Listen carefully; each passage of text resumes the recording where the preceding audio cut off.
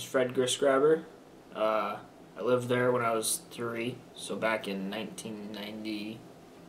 1993-4 time frame. There's been a lot of good times, really. It's kind of like camp, so it's fun over there for the most part. Going to Joe's Pond was always fun. Just going swimming. As far as exploring in the house, because it's kind of a weird house, and it's kind of with the garage area. It's kind of cool, and the floors are all sideways and crickety, and it's just kind of cool. It's like an old barn house boat. We went fishing on Joe's Pond with the boat. Or it might have been Uncle Bruce's boat. I don't remember. But I remember I was really little and we caught like a whole pail of fish. That was like when we lived there. So that was a long time ago. But I just remember that, being on the boat, catching fish. I could even tell you the spot on Joe's Pond where we were. But that was cool. I mean, that was one of my first fishing on a boat experiences I can remember. So. My name is Christine Grissgrabber Fiorini. The year 94 to 95, I lived in the house in Cabot for that whole year. Because we were moving here to Vermont from Connecticut. And I had been going to that house before that for vacations or visits since maybe 1983. There were, you know, a few little weird incidences in the house. Maybe they could be explained away, maybe not. Sometimes it was just a feeling, you know, a feeling like you're not there by yourself. Even though there's no houses around, there's no houses on that road on either side, but you feel like you're not alone. Have I ever had any supernatural activity going on while I was at the house, living there or not? Yes.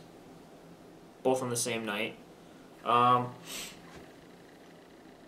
We had a space heater in the living room to try and stay warm. We did it in the wintertime. And I nailed up a blanket covering the hole, or the door frame that was going to upstairs. And I nailed it up, and out of nowhere it just fell. Didn't hear a rip, nothing, just it fell. And we had a tape player, and we put in the Blair Witch Project, go figure, scary movie, I guess. And we put a tape into it, and it kept ejecting the tape for some reason. And then the TV would shut off, turn on, so would the VCR, just wouldn't stay on. And that's when the blanket fell, was when the VCR was acting up.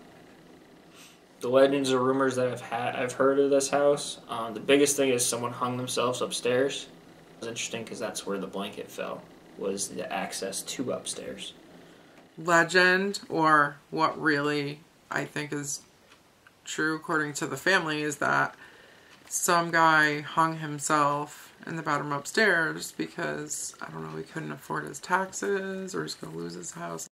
Probably the biggest incident was just the time when the microwave turned on by itself and melted the back of it when I was sleeping in the bedroom with little Freddie. And that was a little spooky. I mean, it was just kind of strange. I remember like it smoking and it just stunk in the house, and so that, you know, was kind of weird. Just turned on by itself and melted the back of it.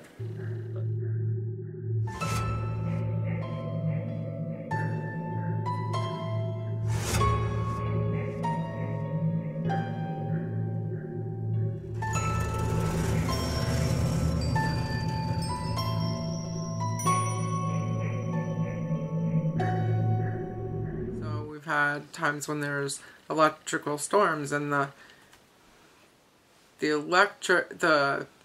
current comes in through the pipes right into the kitchen, you know, and it has left black marks on the back of the sink.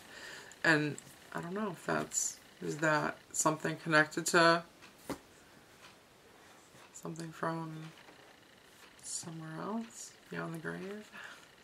A couple things. One was upstairs, just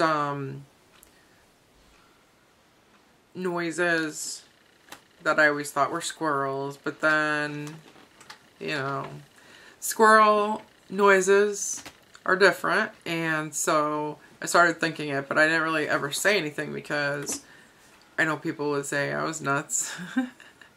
So I never really said anything. People hearing creaking or something like that, which it's an old house, but I guess, you know, they hung themselves, so I guess you could hear creaking from a rope. I don't know. I just have one story that your dad could probably tell you about things his mom had seen.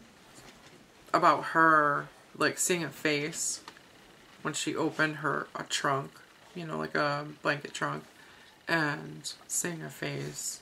And she, a couple other incidences, I guess, happened, and she wouldn't go back to the house anymore. And knowing her, you know, she's not really a superstitious person. She was a level-headed person. But that one thing, she just wouldn't go back to the house anymore.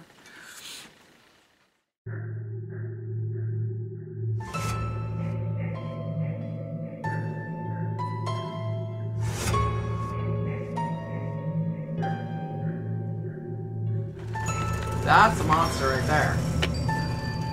The monster! Monster and try to give me a heart attack.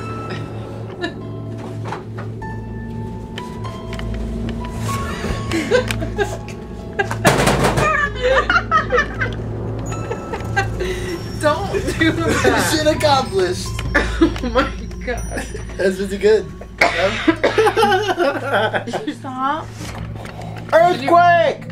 Earthquake! Chris, belongs at school, can you not? Shut up.